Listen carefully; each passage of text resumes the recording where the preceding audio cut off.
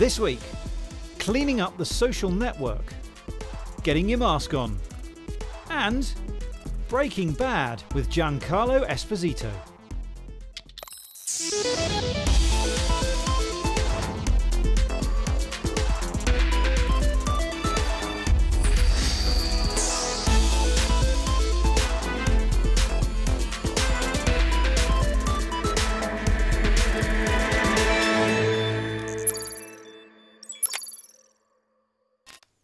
Hey, welcome to Click and wear a mask. If that's the advice you're given, just do it. It's not a problem. And in fact, in some parts of the world, it's just the norm anyway. So do it. Hey, Lara. Hello. I hope you've been bending the metal bit over your nose. Now I know about it, it seems really obvious. No, you're absolutely right. And I didn't know that until very recently. And it does help it to sit in place. So very useful information. It does help, but it still doesn't fit perfectly, although I may have a solution for that later in the programme. Now, it's been a busy week in the world of tech. The UK government has decided to remove all of Huawei's 5G kit from the country by 2027. This is a decision with political ramifications, and it will also likely delay the rollout of 5G here by 2 or 3 years. Huawei said the move was bad news for anyone in the UK with a mobile phone. And then there's Facebook, not just a place for staying in touch with people, but also somewhere where you can share the news that you think is important and the opinions that you want others to hear about. Even if they're unfair, untrue, or offensive. Which often they are. Every social network is battling the issue of trying to moderate content. And for Facebook, as the biggest, well, there's an issue of even more influence and even more responsibility to clean up its act. And that's exactly what it says it's trying to do. Now, it's setting up an independent oversight board to help it with some of the trickiest issues on the platform. In a few minutes, I'm going to be talking to one of the members of that oversight board. But first, here's James Clayton with a reminder of how Facebook got here. There was a time before Russian bots and Cambridge Analytica and deep fakes when the internet was seen as a more innocent place. A liberator. Despots and tyrants would no longer stifle criticism. Freedom and free speech would abound.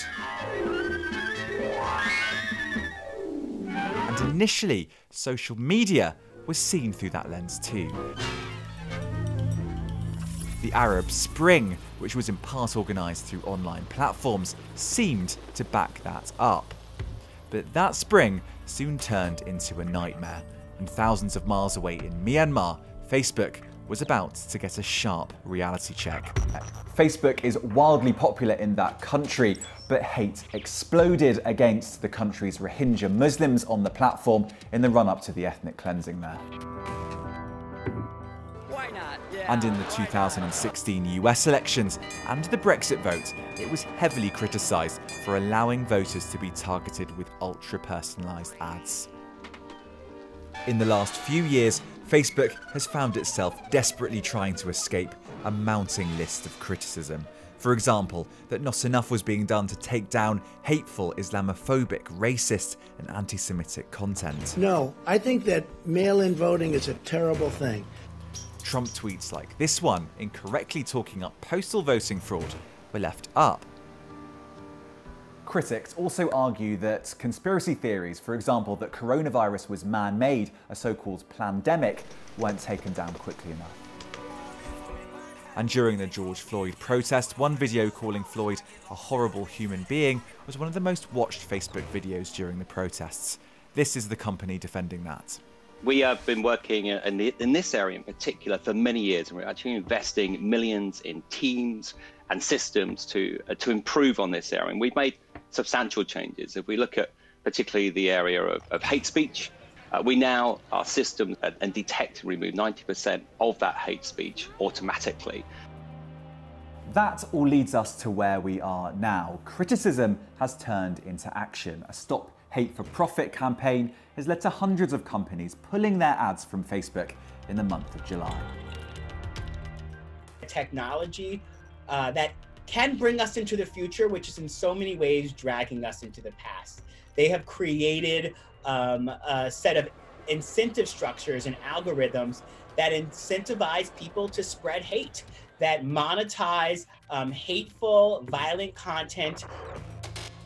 Here's Facebook's defense though. Some of these decisions, whether to take down content or not, are hard. At what point does clamping down on dangerous views become an illiberal erosion of free speech? It's a question that Facebook doesn't really want to have to answer. That is why Facebook has set up an oversight committee. Think of it as a court where the defendant is the Facebook video or user. The committee is the judge and jury. We believe that Facebook alone shouldn't be deciding what is or isn't acceptable online, which is why we've been working to find a new way for people to appeal certain content decisions. Even the concept of early voting is not the great. They'll decide whether political candidates' ads have gone too far, what is and isn't fake news, and the line between hate and the right for people to articulate their views.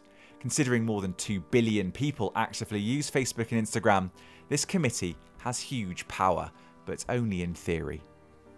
Facebook is broadly trying to move in the right direction because Facebook doesn't want to be regulated, and Facebook stands to have a lot more to lose if Trump were to bring in legislation. So the more that Facebook can avoid being regulated, obviously, the better. And things like the Oversight Committee and the audit and all of these things help them do this. Others, though, believe that the committee will have no actual teeth because of the power Mark Zuckerberg still has. And be able to give any feedback they want on the rules. Because Mark controls the organization. So these oversight boards, people putting themselves on committees, putting their years of work sort of on display, I think it's a huge mistake for these individuals, because unless they're going to change the infrastructure and change the sort of incentives, then you're not actually going to change how things roll out. It's like saying you're a member of Congress, but not actually having a vote on the floor.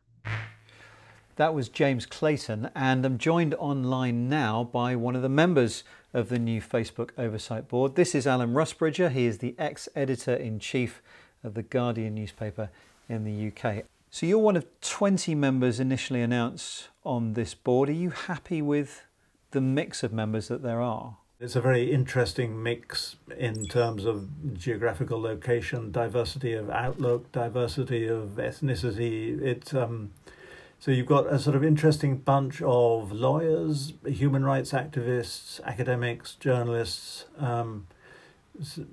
troublemakers. It's quite a sort of interesting. If you wanted a quiet life, I don't think you would have chosen this board. What did Facebook say to you to persuade you to take this job? We're facing a crisis of truth, of trust, of knowing what's true and what's not true. And as somebody who kind of passionately believed in the dream and the opportunity that the internet offered, it's been very sad to see it get into a certain degree of trouble. So the idea of having a kind of independent board of people who could help what are basically it's a highly talented bunch of engineers think through the moral, legal, editorial, ethical considerations that they're having to wrestle with. If we could pull that off, that would be an incredibly valuable thing to do. I know lots of people are skeptical about whether we will, but it's certainly worth a try. Are you paid by Facebook? Yeah.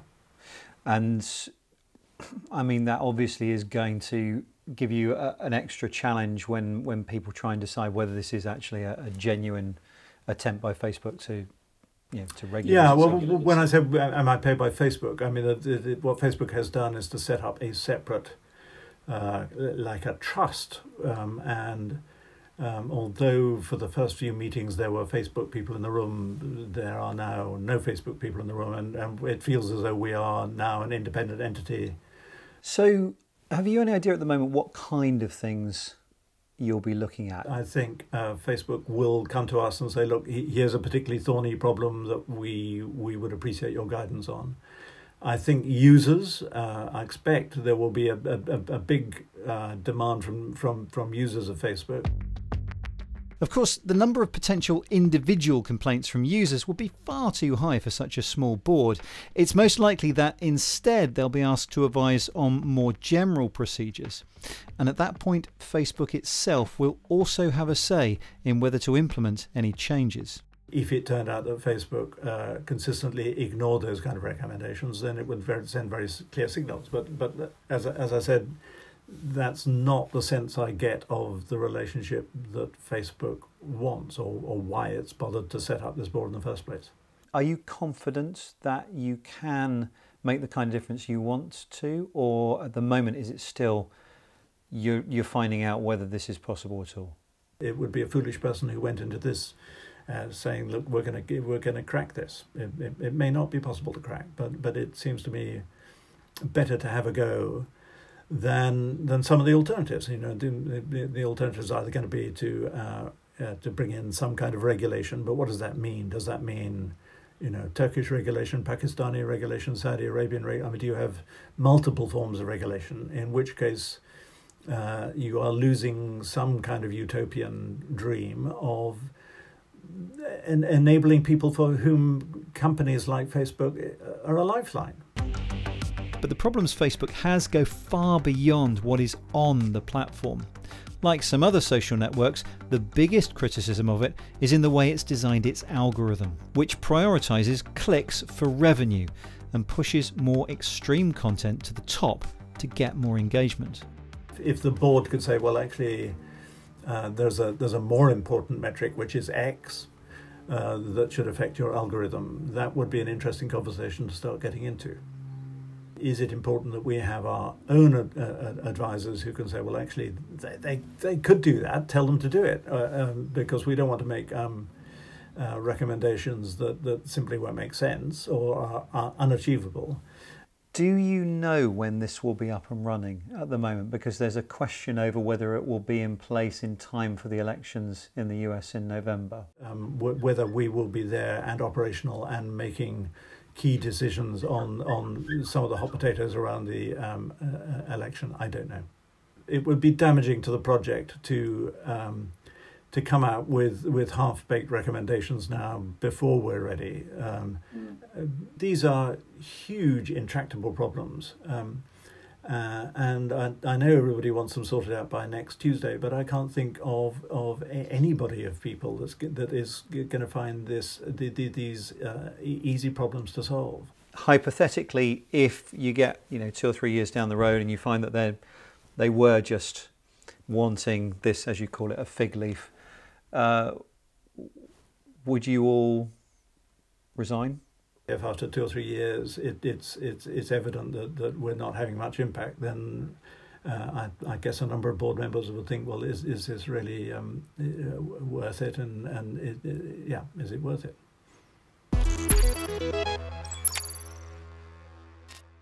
Hello and welcome to the Week in Tech. It was the week that one of America's oldest fast food chains, White Castle, announced it will trial the Flippy robot in one of its Chicago outlets in September. Chinese company Oppo announced super-fast 125-watt charging for mobile phones, with the possibility of fully charging a battery in 20 minutes. And researchers at Carnegie Mellon showed off a new technique for robots to learn how to grab shiny and transparent objects using a new color camera system. It was also the week that high-profile Twitter accounts were compromised in an apparent Bitcoin scam. Twitter accounts affected included President Obama, Joe Biden, Elon Musk, Kim Kardashian and Kanye West, and Bill Gates. Twitter said it was aware of a security incident impacting accounts and were investigating it. The body of tech CEO and entrepreneur Fahim Saleh was found apparently decapitated and dismembered in a flat in New York. Mr. Saleh was the founder of Bangladesh-based Pathao and Nigerian motorbike sharing startup Gokada. MIT's C-Sail team demonstrated a robotic gripper, complete with soft, sensitive fingers handling cables with dexterity. The team anticipates future applications could include tying knots or even completing surgical stitches. And finally, another robot companion made its debut this week. Meet Stretch RE1. Designed by an ex-Google employee, the 23-kilo robot can help with housework and even play with a dog. Stretch is the first machine released from Hello Robot.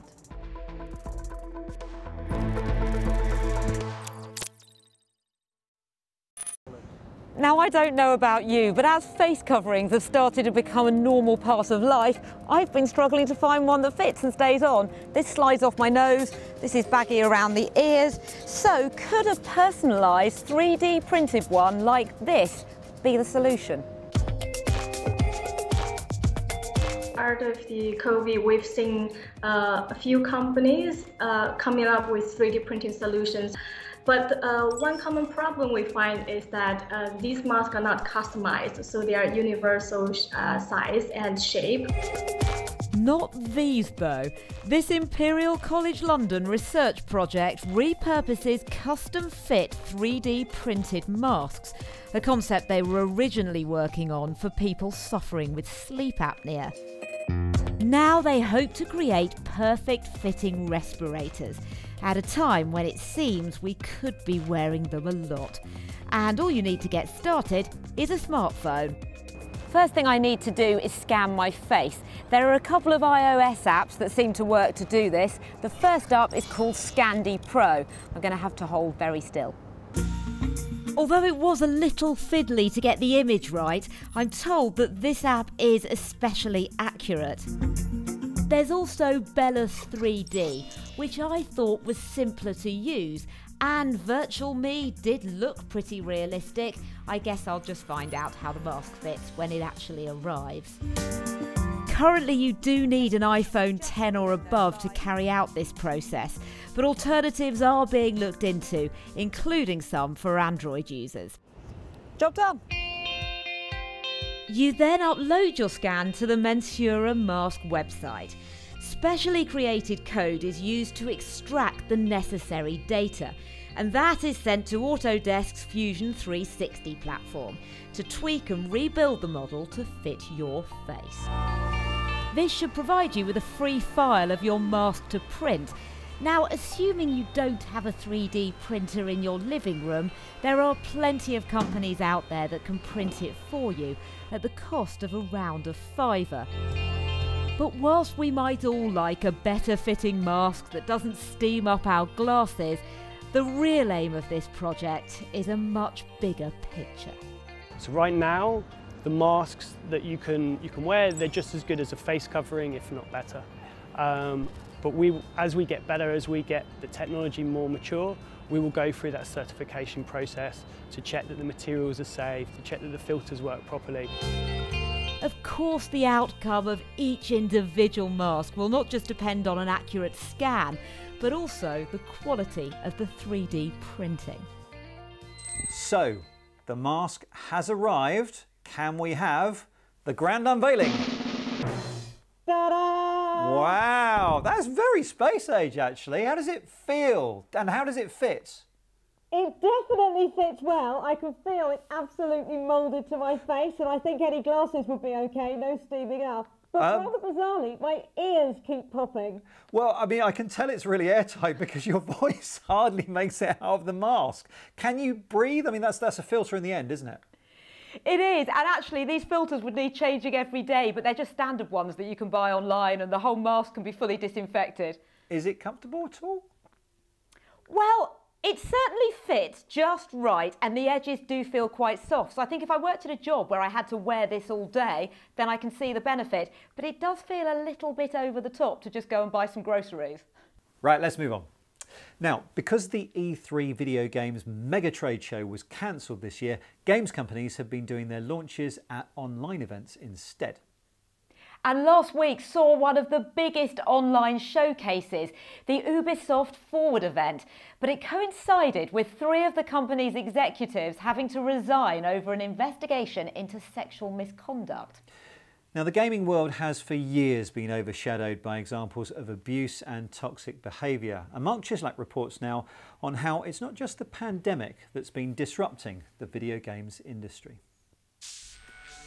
Games mega publisher Ubisoft is currently mired in an abuse scandal centred around its studios. The company put out a tweet before its latest online showcase acknowledging that it wouldn't be addressing these issues during its event. More on that later. At the event itself, the company did reveal the casting of Giancarlo Esposito of Breaking Bad and Better Call Saul fame as the villain in the latest Far Cry title. Our people Esposito has been cast as a dictator called Anton Castillo, ruler of the fictitious island Yara in the first-person shooter Far Cry 6. The player assumes the role of a guerrilla fighter, attempting to take down the dictator and his government from the island's jungles to the streets of its capital city. I spoke with the actor about donning a performance capture rig to create a villain who is more than a scenery-chewing end-of-level boss. You've played several characters in recent years who've had a quiet menace about them. Did you bring that to this game, or have you gone in another direction? I always believe that quiet menaces and reflective menace is the most frightening menace. So you tell me. Good art often makes us think about our world and what's going on in our own lives. Do you think that this game has the potential to affect the player in that way?